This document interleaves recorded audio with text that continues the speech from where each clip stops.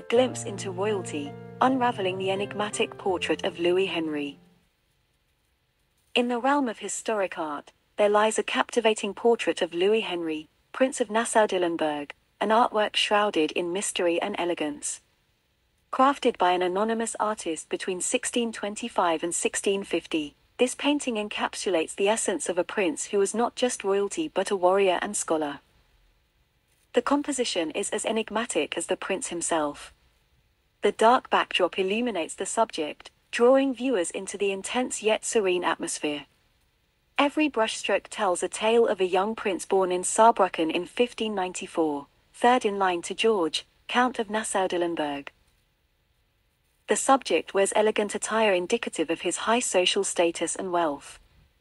The intricate detailing on his royal garb speaks volumes about his lineage and the era's artistic sensibilities. His eyes reflect wisdom beyond years, a testament to his education at Herborn and subsequent journey to the Dutch Republic where he mastered warfare.